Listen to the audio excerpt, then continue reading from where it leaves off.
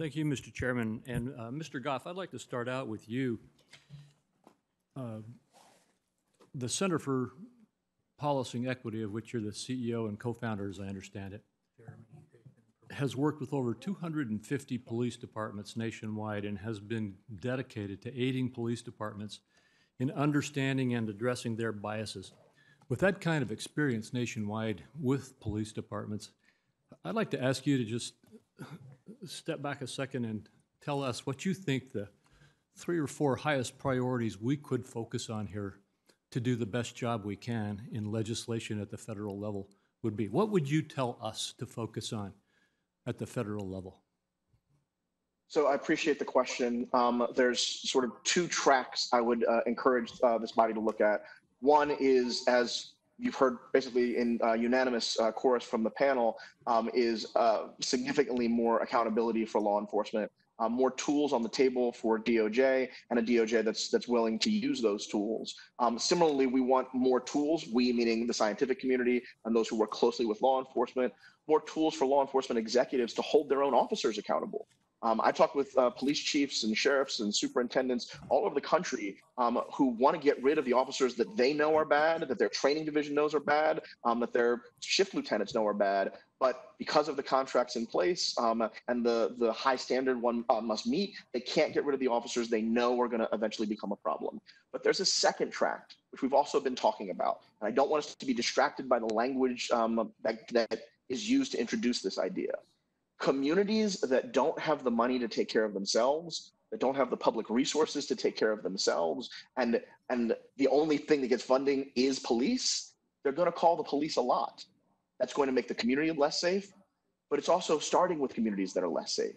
So there is a second track that I hope will be part of a longer conversation of how to make sure that the most vulnerable and the most forgotten communities of all races, but particularly Black communities, how they're able to get access to resources so they don't need to call the police in the first place. This is not a controversial position. It's a position that police chiefs like. It's a position that communities like. And frankly, I think is as consistent with the American values as any solution we can come out of from this moment. Is that similar to trying to assure that we can actually build the American dream in these communities and that will help? Not just build it up, but build the promise of it for the young people who are coming up looking forward to it. I cannot tell you the number of communities where I go and speak with young people who don't imagine that the American dream that everyone in this room has had an opportunity to be part of, that's part of the future they can aspire towards. And I'm not saying that there is a deficit of hope or aspiration in vulnerable communities. I'm saying that they understand that there's a contract we were supposed to offer to them and that we as a country have broken it. Thank you. And Mayor Carter, could you comment on this? You're a mayor of a city. Could you comment on this second track that Dr. Goff just talked about? Yes, Senator, thank you very much. First, I fully agree that those are the 2 tracks. I think even within that alternatives track that we just described as ensuring that the American dream is real for people, I think that's very important. Also within that, on a more immediate level, we can ensure people call 911 for all kinds of reasons. Sometimes it's because someone's being robbed and there's something that danger going on.